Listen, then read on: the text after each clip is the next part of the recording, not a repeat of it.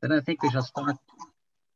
It's a nice today that we have Jim Overland, who will make the presentation today about what's going on with the climate in the North Atlantic and the variability. So after Jim has made his presentation for half an hour, we will have open up for questions. So Jim, are you ready? Yeah. Go ahead, Jenny.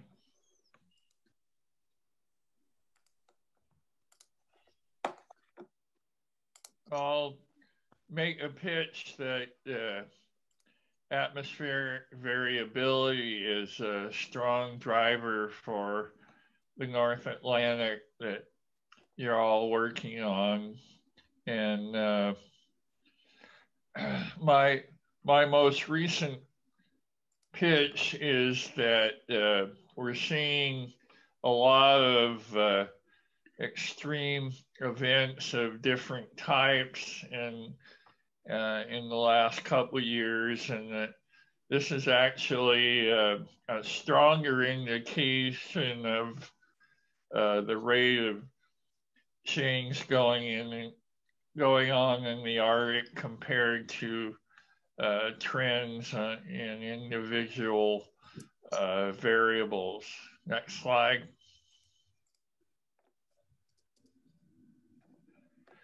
So here's the schematic on how I'm thinking about it this day, that we have climate change going on, increasing CO2 as a ultimate driver, but this is impacting our amplification, both temperatures 3 times the rate of the rest of the world, and loss of sea ice. But on the atmospheric circulation part, we're not really seeing trends.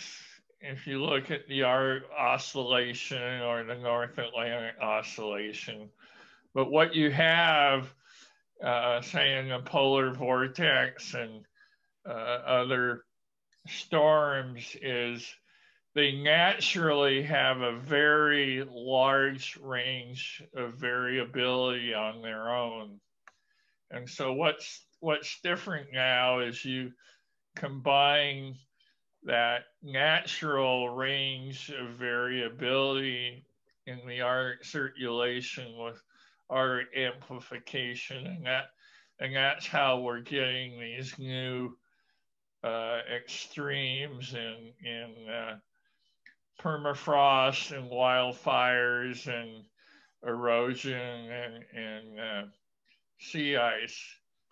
So now you have these new extremes, and there's a real philosophical point of view. How do you interpret something you've never seen before? A classic statistical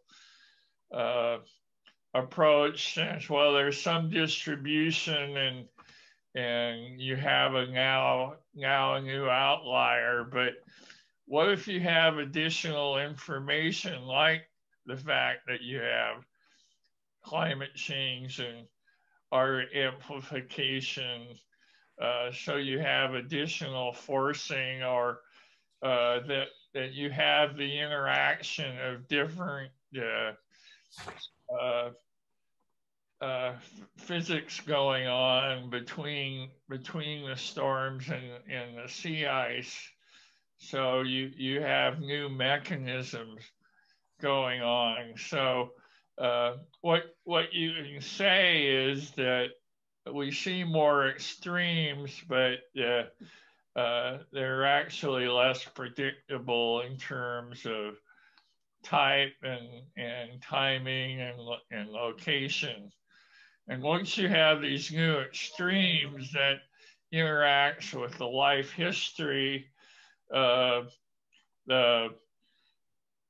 many animals are tuned to the natural variability of the Arctic, but when you combine that with the R amplification, you have the interaction there. So we don't necessarily have an impact every year. It's the way of thinking about it is you increase the frequency of the impacts. Next slide.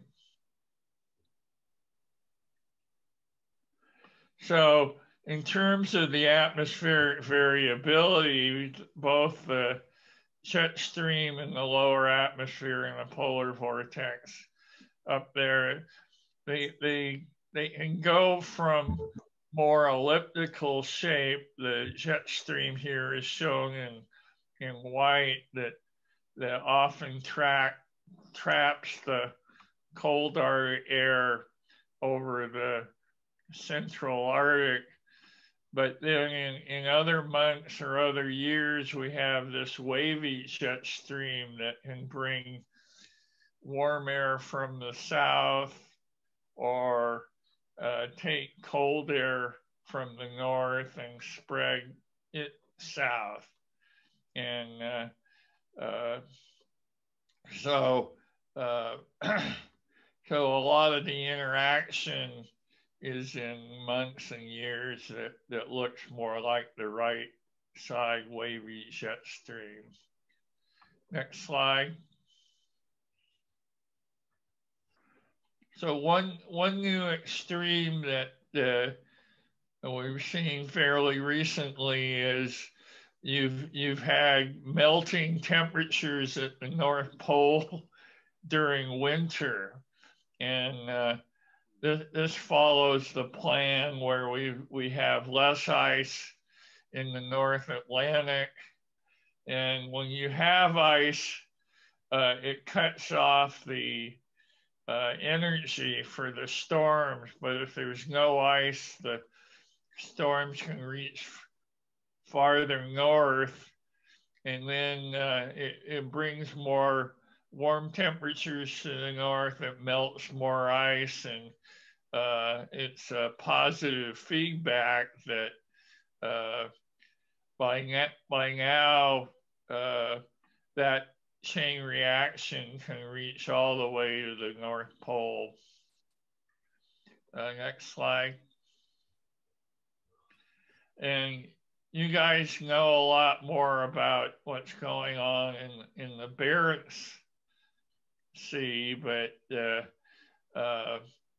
know, there's a lot of these extremes are in the last couple years, but the Barents Sea has been changing for a couple of decades. Here's the heat content in the western Barents Sea, but I also point out that this is also event driven rather than a steady trend. You see several spikes there when the interaction is going, and it's these individual events that drag the whole Arctic to new places.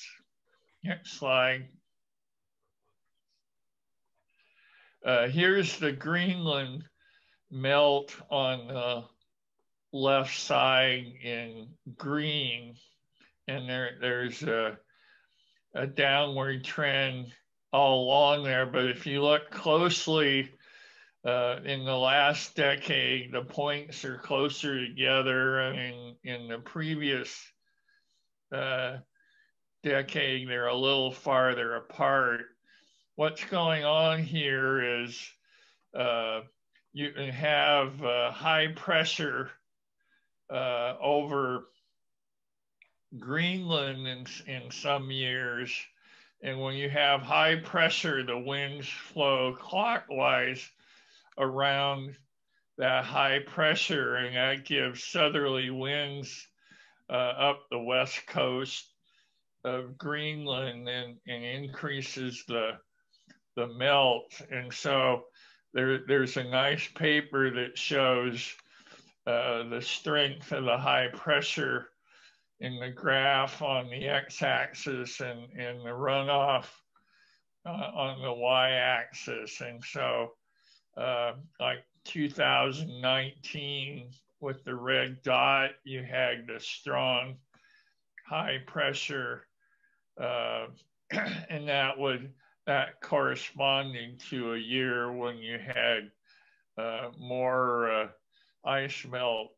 But just like the Barents and North Atlantic, you have the change, but you accelerate in certain years when it's reinforced by the atmosphere, the particular atmospheric wavy pattern. Next slide. And these patterns, influence other main events. Normally, the west to east flow of the jet stream always blows hurricanes out to sea in the Atlantic. But in Hurricane Sandy, you had one of these high pressure blocking patterns over Greenland, and it was part of that four pattern waviness over the whole Arctic that tends to get locked in for multiple weeks and steered the Sandy storm onto shore with devastating effects. The picture on the right, there used to be a boardwalk in front of those houses. So next slide. One of my colleagues, Edward Hanna, has done a lot with this Greenland blocking pattern, and in the upper left for winter temperatures, if you don't have the strong jet stream, that allows cold air to linger over Europe. And in the southern picture, or the lower left, you have a North Atlantic oscillation, and it's negative, which has the southern jet stream far south in Europe in winter, but in the lower right in summer, that jet gives a wet Europe in summer. Next slide. One interesting feature when you have this zonal strong jet stream over the Atlantic is it has a favored latitudes that it likes to be. It's not just a nice Gaussian distribution, and my friend Richard Hall and some other people have worked on that. For variability over North America, whether you have the zonal west to east flow or a more wavy jet stream is the main thing we look at. But work by Timo Vima in Finland is showing there are a lot of different ways you can get warm and cold events over Europe. It's there's a whole smorgasbord of different patterns. So next slide. So the polar vortex in the lower or upper atmosphere and the jet stream are somewhat connected. The polar vortex is important because it tends to have more persistence.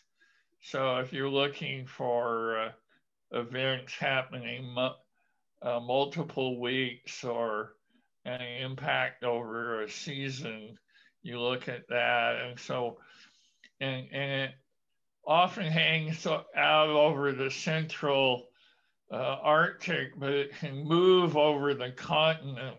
So in winter, spring 2020, the polar vortex reinforced the jet stream well over Eurasia.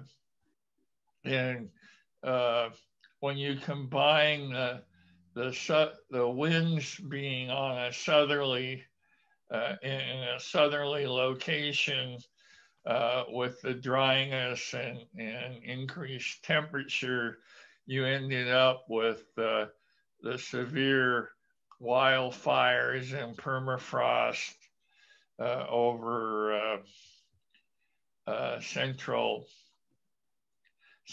Asia, and new records there. That southerly track to the jet stream ended up so you didn't have a wavy jet stream that could bring cold air over northern Siberia, which would be more typical in winter. So this was a real major different event. Next slide. And if the polar vortex is really weak, you can get high pressure in the lower atmosphere, and in the upper part of the map, those contours are a high pressure, and the winds flow clockwise around that. And so with that location of the high north of Scandinavia, it pulls the cold Arctic air right from the central Arctic down over Europe. And so from the east case, you know, you had the cold air over all of Europe into Italy and England. Next slide. So looking for the future, here's the latest projections from the new set of models with global on the left and annual Arctic temperatures in the middle. So the temperatures are projected to be at least twice the rate in the Arctic as the global. The other thing I always like to point out is we're locked in to the temperature increases until mid-century, and then what happens after that depends upon which scenario you pick. So we're pretty much locked into at least 4 degrees annual increase and a larger increase in winter for the Arctic. On the right is the sea ice projections. If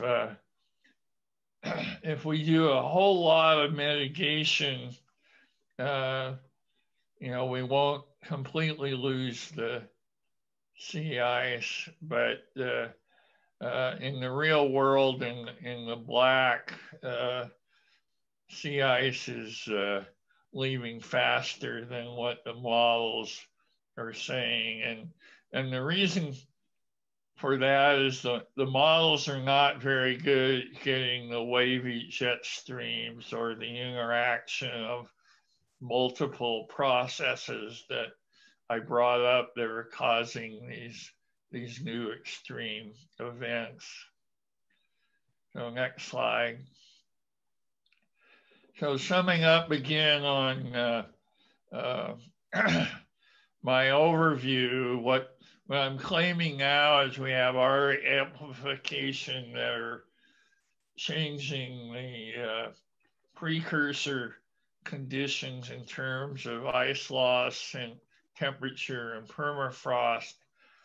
This interacts with the normal large range of natural variability of the atmosphere, wind patterns, and this creates a new extremes.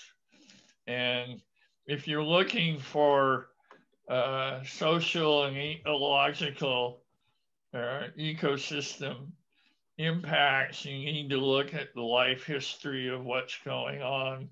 A lot of the Arctic species are tuned to the natural climate variability year to year.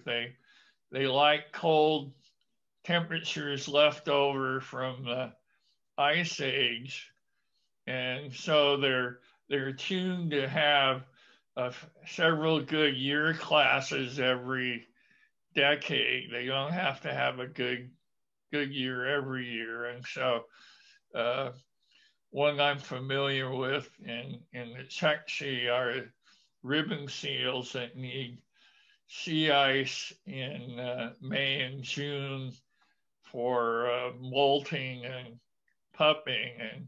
And so now they get, or previously they get maybe 2 really warm, less ice years in a decade, and we have poor year classes then, but they would have several more typical year classes within a decade. But if we have extreme sea ice loss in the Bering Czech Sea like we did in 2018 and 19, if we had more like 5 warm years out of a decade, this would severely curtail the number of good year classes they can have. So that's how these new extreme events can interact with life histories, and fisheries pretty much works the same way with these year classes. So, so I'm saying that these new sets of rare events are a new good measure to point out how rapidly the changes are occurring in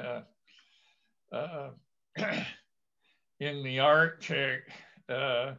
We're seeing more of them, but in terms of the type and where they occur and when they occur is not really predictable, because we're in a new situation beyond where we've can use historical frequencies for these events, because we haven't seen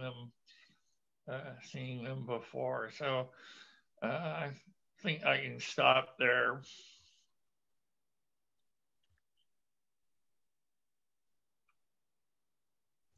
Okay, thank you.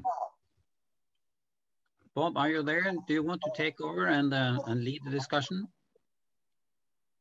Okay. Then go ahead. Continue. Go ahead. I'll stand by. That's okay. I saw there was a chat comment from Jack. Jack, do you want to say something to the?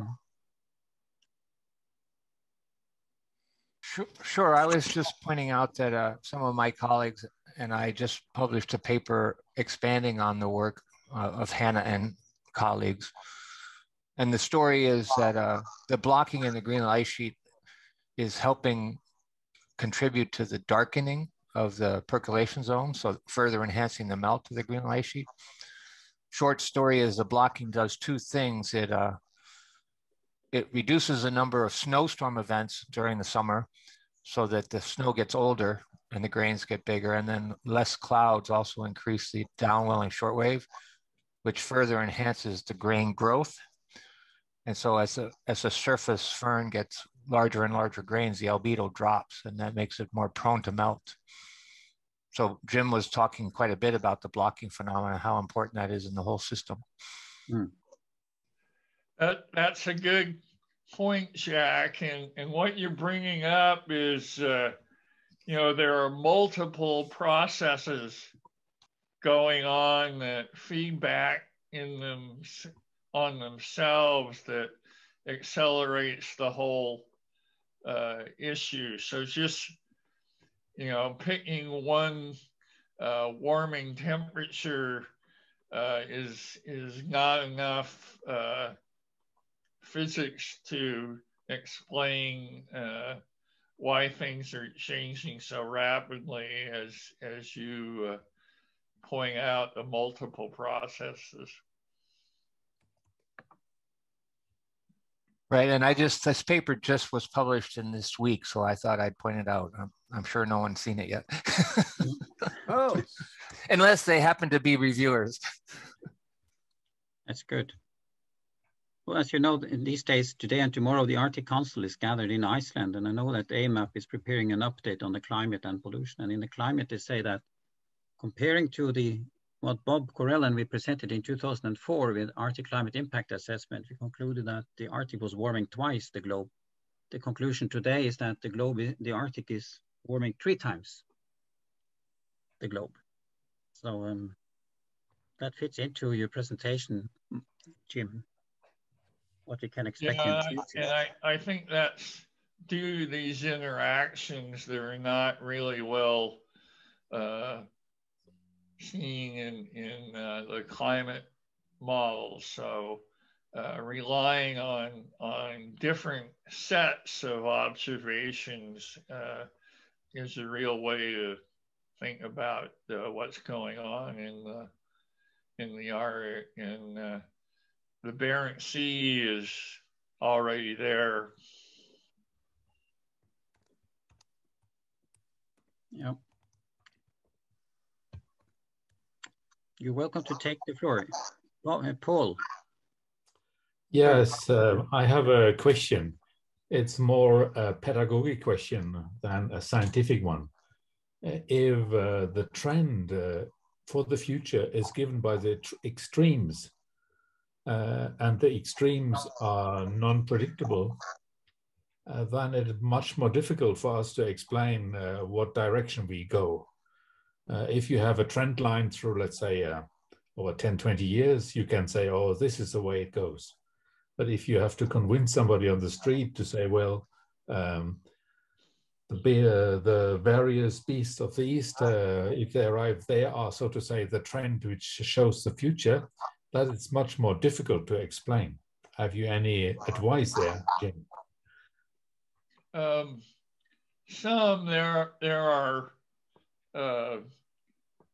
There are people around like Ted Shepard and contributors actually to the IPCC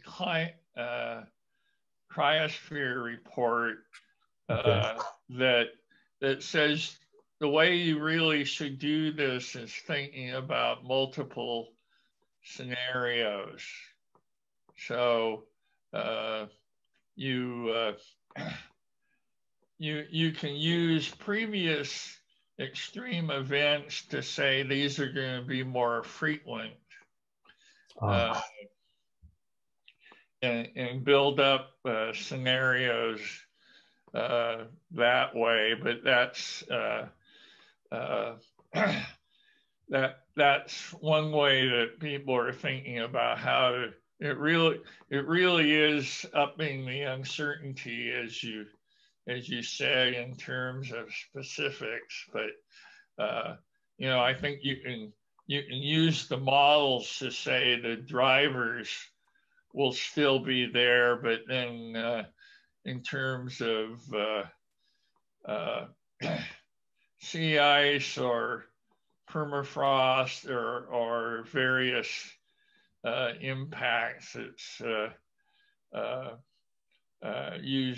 use different scenarios as the possibilities and say, well, the range is from moderate to extreme, and that we're not likely to have a real nice scenario.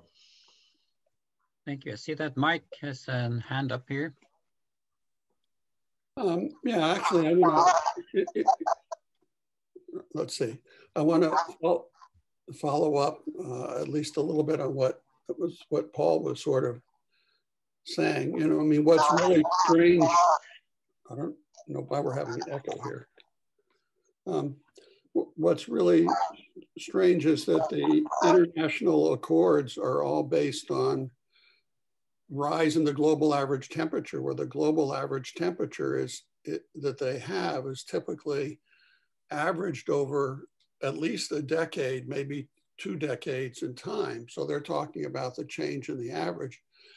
And of course, variability is going to be creeping in. So if you have the global average at 1.5, we're going to have years that are going to be well above that in terms of global average. And the impacts that we talk about really, in most cases, are not related to the multi-decade average change in temperature. I mean, you don't have coral bleaching and the coral don't sit there and try and figure out what the 10-year average or 20-year average of the temperature is. Just as ice sheet or glaciers and other things don't sit there, you get this variability in extremes. And so, I mean, it's just very misleading, it seems to me, or very, I don't know, some sort of missed representation of things to be having these international discussions focus about change in global average temperature when you're talking not just about average over the globe, but average over a decade or longer. So with it being extremes, as Paul was commenting, that are causing most of the impacts, it's just, I think we really need to be working on what our terminology should be. In particular, I was concerned, Jim, about it, and you talked a little about it, about calling it, you had natural variability up there. And when you talk about it as variability or extremes, people don't somehow gather that that's part of change and everything. And so I think we're having, problems getting across the notion of change, because people sort of interpret that as everybody should be experiencing the same thing at the same time in a gradual change. And that's just not what happens and what causes impacts. So, right. Yeah, I think that's why I'm on this hobby horse for looking at extremes. And I think the key point is, for the ecosystems, the impacts relate to the extreme based on the life history of the animals. Yeah, Bob, do you? Yeah, Bob has his hand. Yeah, could I share the screen for a second? Let's see if it works.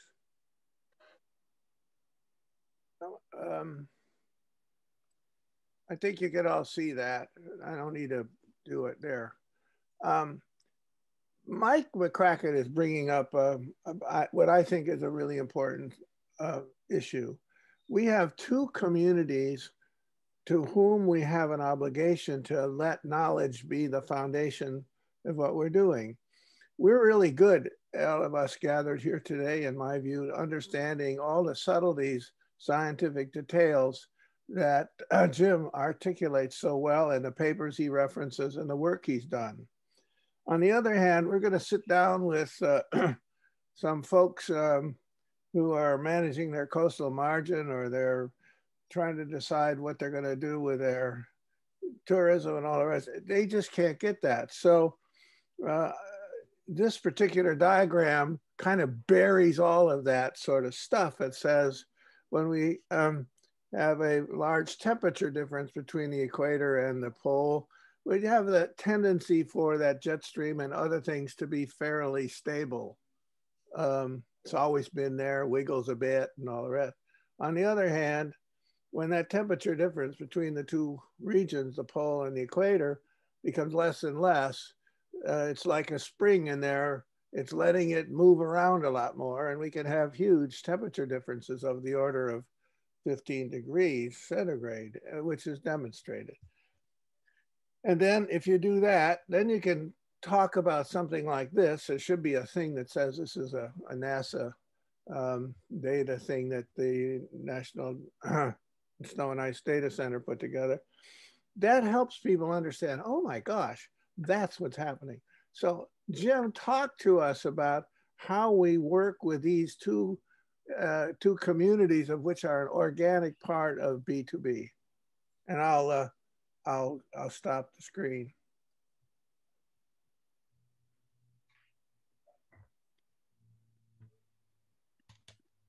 Jim, you're muted. Mute, Jim. Put my slides up again. You know, I think the point is to go over to the impacts that go back one, or you know, the one with the walrus on it, the next one, you know, that one. You know, here's my equivalent of what Bob was showing, where the wavy jet stream is pointing southerly winds over Alaska, and then the cold air dips down to the eastern US. And since the ice has been thinning all along, when you added that warm air, you had 2 winters where you had no ice in the Bering and Chukchi, and this impacted the whole ecosystem. From the bottom, you didn't have the juicy zooplankton for the fisheries, and the walrus didn't have any platform, so they had to move onshore and were stressed. So I think you know, bringing the whole issue together on that. When I started working on this, you know, I brought up, as Paul mentioned, that, you know, there's more uncertainty on these events, but you know, uncertainty was a loaded word, so that's why it changed the title over to more extreme events. Perfect. You know, Jim, a couple of years ago, before this COVID thing, I was going from here to Washington, D.C., which is normally a 2 hour and 45 minute trip.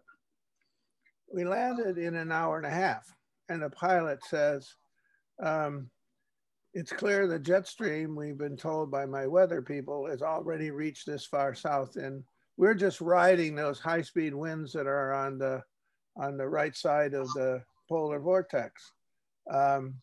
Is that a fair description in your view? Oh, absolutely. And I had the same event going to Europe for one of the AMAP means that we went from Seattle in 8 hours or 7 hours instead of 10 hours. Right. And that sort of goes along with the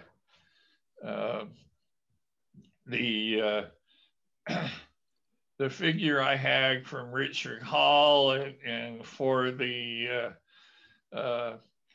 Siberian heat wave. Those are both examples of the jet stream reaching further south.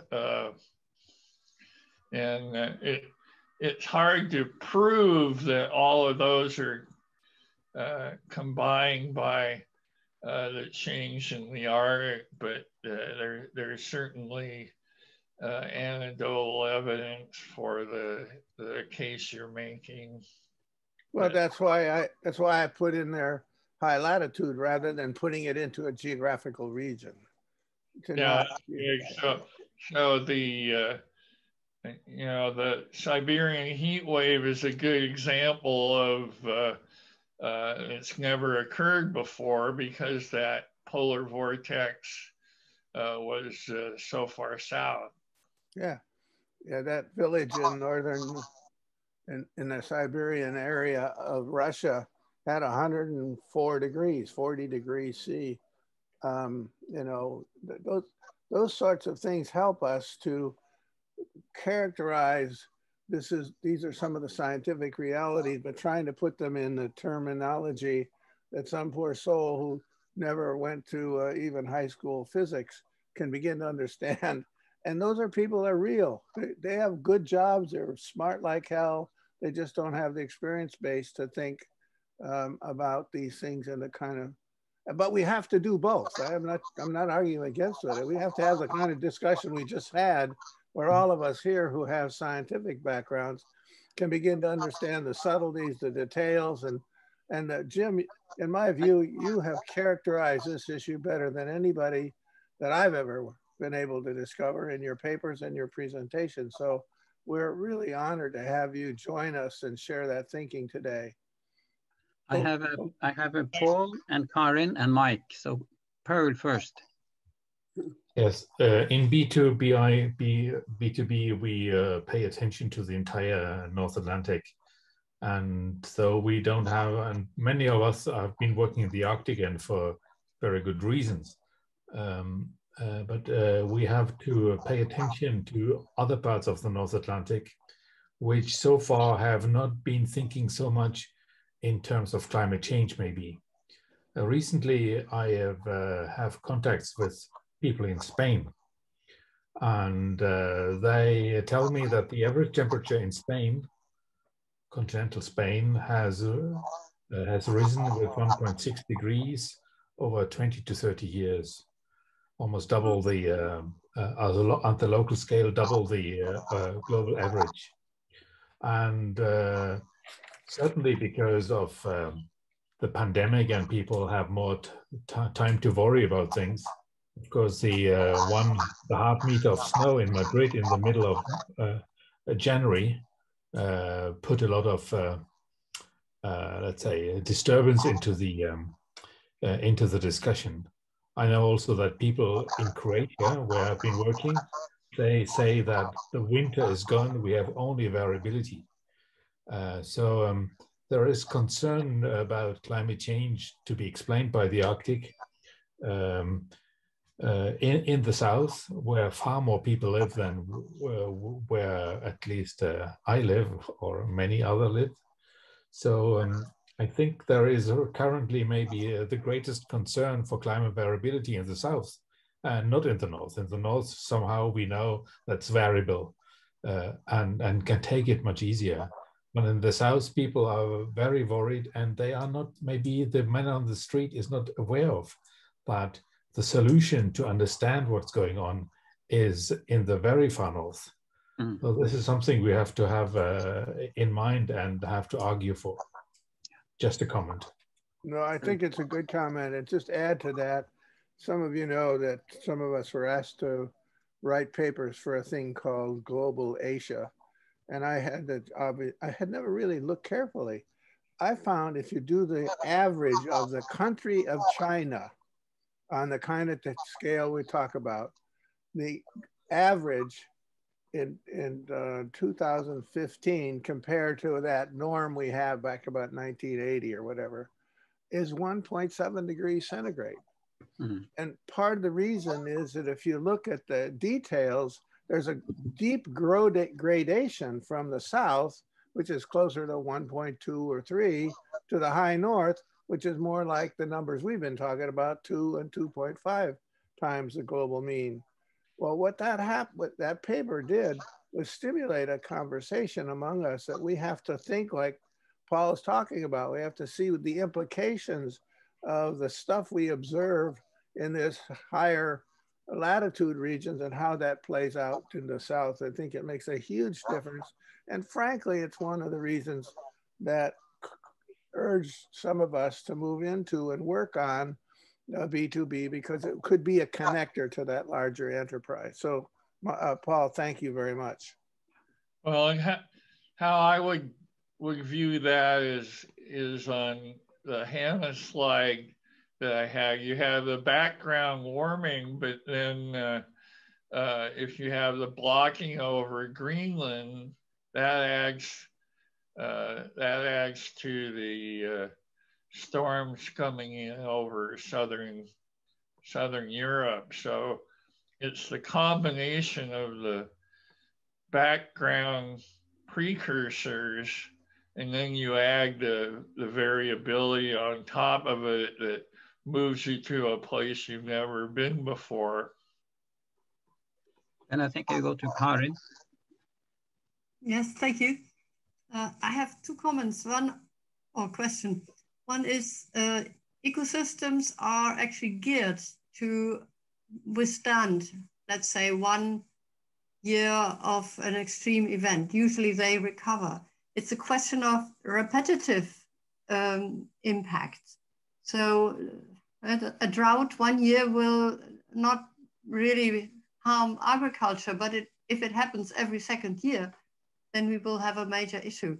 So we really need to find out also the timing, whether things are happening repetitively. Another point is, this is a question, one of the biggest impact worldwide would be an impact on the monsoon system. And the question, this is further south than what Paul mentioned. Is there any view on how the monsoon system could be impacted by the changes in the Atlantic?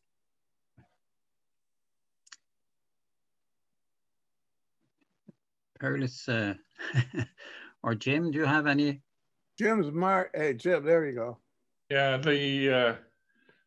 I think that's the main point about these rare events impacting the life history, where they can handle 1 or 2 extreme events in a decade, but if we start doubling that, that's where we'll have the real impact. So your model there, I think, is how it works and how we need to think about the impacts, and that they may happen on a next decade or two, not the next 5 decades. On the monsoon, there's the Asian monsoon, and there's monsoon over Texas and that area, and the loss of ice in the Barents Sea helps lock in the wavy jet stream over Eastern Asia, and then it interacts with the monsoon coming out of Southeast Asia. So the amount of snow and temperature and all of that is the fight between the cold air coming down and and the moist monsoon coming up. So, you know, my Far East colleagues tend to look at that war between the new cold air coming down and the warming and change from the monsoon down there. And so that, as Robert says, that steepens the difference between the air masses there and is having more severe weather because of the fight between the monsoon and the Arctic.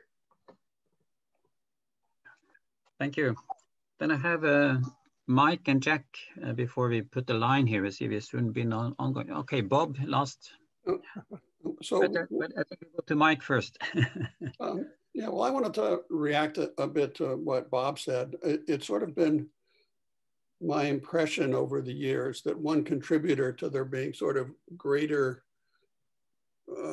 uncertainty or deniers or whatever in the United States and Europe is that at least Western Europe is sort of the size of one weather system. So everybody's sort of getting something reasonably similar at one time, where the US is the size of multiple weather systems. And so you're often having opposite effects in what's happening on the East Coast and the West Coast, hot and dry or wet and cool or whatever it is. And for many years, that actually has been a problem in getting the American weather broadcasters to actually be talking about it, seeing it as climate change instead of variability. And so there was a special program that people have put together to try and help people at least convince the weather broadcasters. So Bob, when you're talking about going out to the public, I think we ought to see if we can learn from how they convince the weather broadcasters. I mean, those are science people who should be able to understand about wave changes and things like that. And yet they had a great deal of trouble about it and were the really slow community in the science part to come around to this notion of climate change being important as compared to just variability. I mean, that climate change was underlying changes in variability. So we ought to see if we can learn from that community about how to communicate this, because I think it's going to be really hard when you say different things are happening in different places to convince people that, oh, that's all change due to the same thing of emissions of CO2 or something. Thank you. Well, next is Jack. You ask for the floor. I didn't really mean to, but I just made a comment when Paul was talking.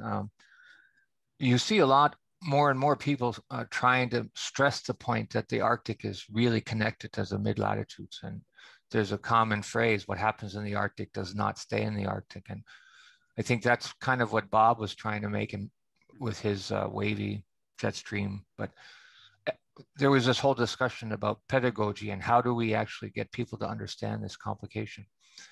And I just wanted to follow up on what Mike just said. Another scientific community that has, maybe they're coming around now, but climatologists were very resistant to climate change because they like to look at these 30 and 50-year averages and the bounds. But a lot of like state climatologists in the US were very resistant to accepting that there was anthropogenic climate change. Indeed, yes. Indeed. Very good. All right, Bob, do you want to have the final word? Well, I want to pick up on, I think it was Jim's near the last slide about ecosystems.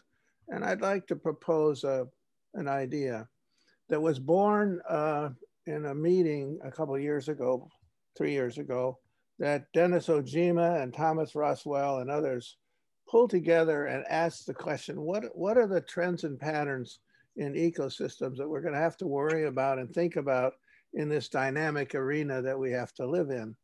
And it ended up talking extensively about optimal species temperatures.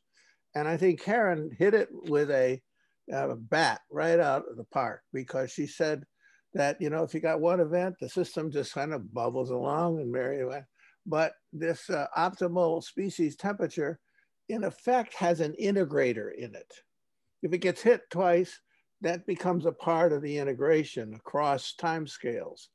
And I think we might want to look among us, particularly those of you who have strong ecological backgrounds, to look at this dynamic that we have some tools to use optimal species temperatures as a basis.